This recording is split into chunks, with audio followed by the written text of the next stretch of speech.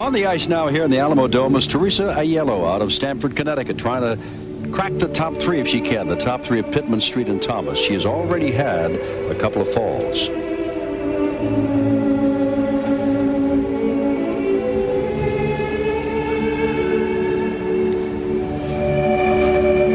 The double loop jump.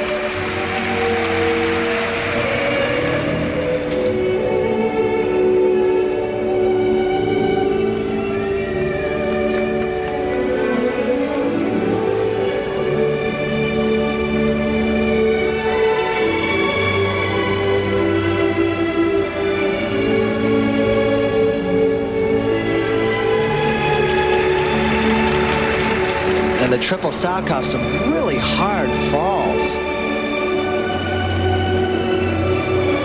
And it's really difficult to say what is causing these falls. It could be the fact that the skater may not be in the condition to get through the program without any problem, and it could be a technical problem. Let's see if she can. Cheeky kind of labeled it to being exhausted, tired. Yes, and now she did a nice triple toe loop there. And remember, this is a free program. There are a lot of jumps to complete.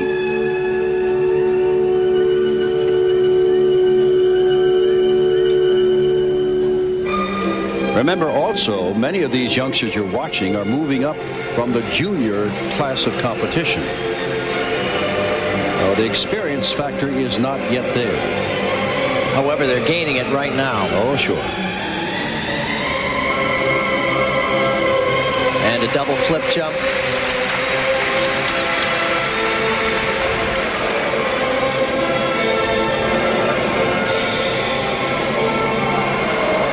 A little hesitant on this double axel. She landed it, but just held back a little bit on the takeoff.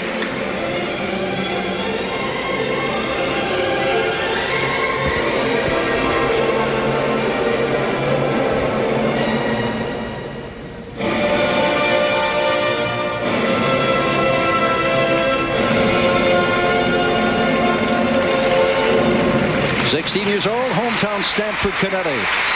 And the huge crowd gives Teresa Aiello their applause. Third in the juniors this year and third in the Eastern juniors this year.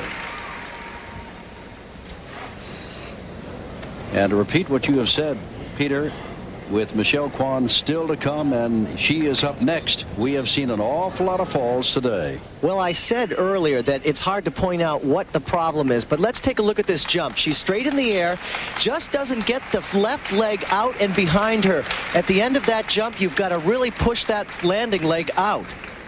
Now here's the triple toe loop.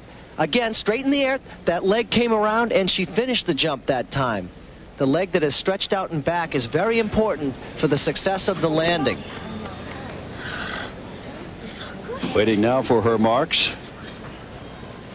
And as she waits for her marks, the crowd here waits for the last skater of the day, the one we've been talking about for some time, Michelle Kwan, who is on the ice warming up, and she will be next. Now, for Teresa Aiello, her technical marks. And these will affect what happens with the placement for sure. Three have judged her in the fives, the other below that. Now she was fourth coming into the free program.